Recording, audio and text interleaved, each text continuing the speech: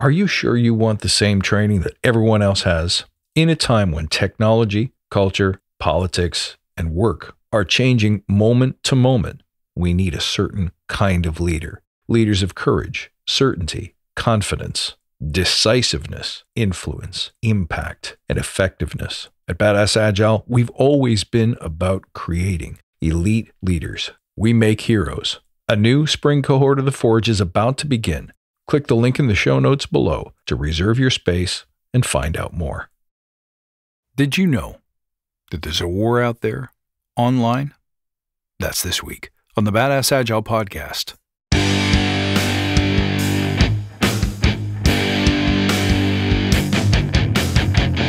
Greetings, team. Welcome to the Badass Agile podcast. I'm your host, Chris Williams.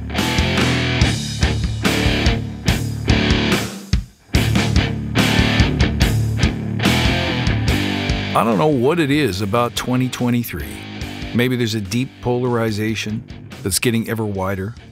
Maybe it's the geopolitical forces that are making people upset, impatient, and angry, but there just seems to be more and more confusion and division and straight up attacking out there online. You know them, the LinkedIn trolls, the so-called experts. Everyone's got an opinion, and everyone's got a hate on for anyone whose opinion is different than their own. What's going on here, and what should you do about it? Well, first, let's take a moment to remember why we're here. To create an elite tribe of leaders who truly serve their clients and communities by doing what matters and what works, relentlessly chasing value and excellence like a badass. There's so many resources out there about what you need to do to be agile, but we're focused on who you need to become in order to lead teams. So let's hammer down those fundamentals to create a truly unique and powerful force in this industry. And remember, friends, if this helps you, share this with your friends. As our market saturates, more and more Scrum Masters, more and more coaches, more and more adoption of Agile itself, the online war of information will confuse and dilute the strength of what you do. We tend to glorify our own importance. But the truth is that most people out there don't really care about Agile. It's us. Those of us who are involved in the conversation have magnified its importance somehow. And I think we're trying to do two things at once. We want to make our presence known. We want to increase our audience and our reach. But at the same time, we desperately seem to need to protect our turf, to defend our ideas and our own sense of rightness. If you're out there in the community as a practitioner, you probably like the feel of an echo chamber. Validation feels good. Other people who say the same things as you do because they believe what you believe. And I'm sure if you're contributing, if you're putting content out there, you probably want to hold on to your position, your mindset, your ideals and values, and show up as a trusted advisor or expert, someone that other people come to, listen to, read, and follow, which means you kind of want body count, don't you? We like the likes and the shares and the follows.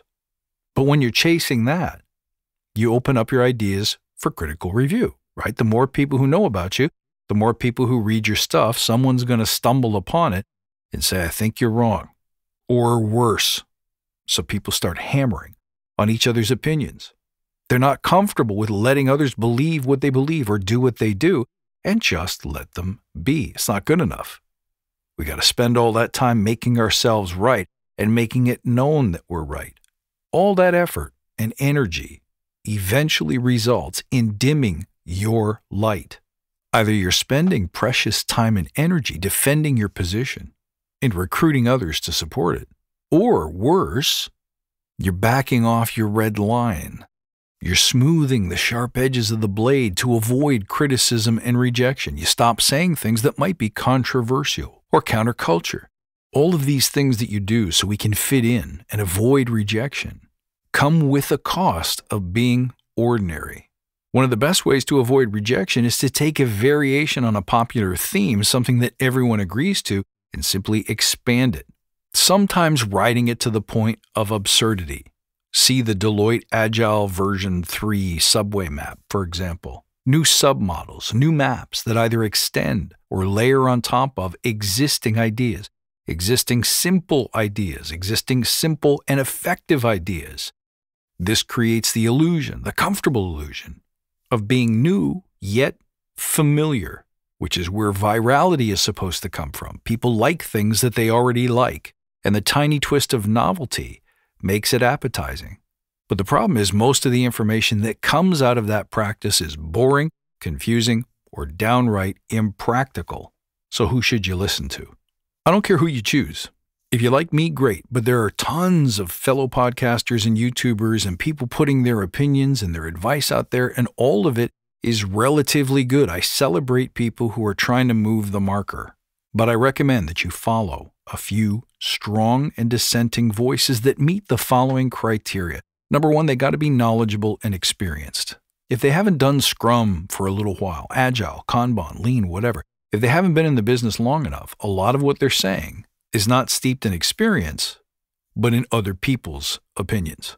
That's a bad way to go. You want to listen to people who are not only experienced, but experienced in getting the kinds of results that you want to get. If you like hitting home runs for customers, you're going to follow a certain person, someone who's done that before. If you like Agile outside of tech, you're going to follow someone who does that, who has a track record, who has case studies and stories to tell. This brings me to my next point. I think that you should follow and listen to people who understand outcomes, whether that's the outcome of a creative endeavor, whether that's the outcome of a marketing endeavor, or a product or a piece of software. An outcome to a business or to an owner or to an end user is the end game. That's the point of becoming agile. There's no value in agility outside of that. So look to people who understand that attribute and know how to apply agile to get those outcomes. It's sometimes helpful if they have a business background of some kind because at least they understand what those outcomes might be. And moreover, they understand how large enterprises are organized and operated, what they value, what they're measured on. Now, this one's not so essential, but I do think it's sometimes helpful to expose yourself to more and more resources who understand that basic information. Also, make sure that you follow voices who don't subscribe to any one particular way. There's lots of different ways to institute Scrum, Kanban, Agile principles themselves without needing things to be by the book all the time. Sometimes there are best practices. Sometimes there are rules of thumb, but it's a rare thing that any one way must be followed to the letter or it won't be effective. The universe just kind of tends to not work that way. And in fact, baked into the word agile is the assumption that this can be bendy and fluid. So let it be bendy and fluid and look for people who are bendy and fluid thinkers. I mean, it's called the Scrum Guide for a reason. It's just a guide. It's not the ultimate reference manual. Okay, look for people who are seeking to simplify, not to create more and more process. I'm usually suspect of people who create more and more complexity, more and more process because they're trying to sell it to you. Now listen, I'm an entrepreneur. I get the idea of selling things to you, but there's a belief that the more complex it is, the more worthy it is of a hefty price tag. There is no innate value in complexity. Related to that, and I say this one often, look for information that doesn't suppose that Agile solves all problems. It doesn't. It's not tailor-made for every kind of work. It's not tailor-made for every kind of problem domain. There are certain situations in which Agile doesn't work well, and in fact, Waterfall probably works a whole bunch better. What you want is someone who understands the fundamentals of agility, when they work, how they work, and why they work, and is able to select them and apply them in the right conditions. Those people will help you most as you grow in your Scrum, Kanban, or Agile career.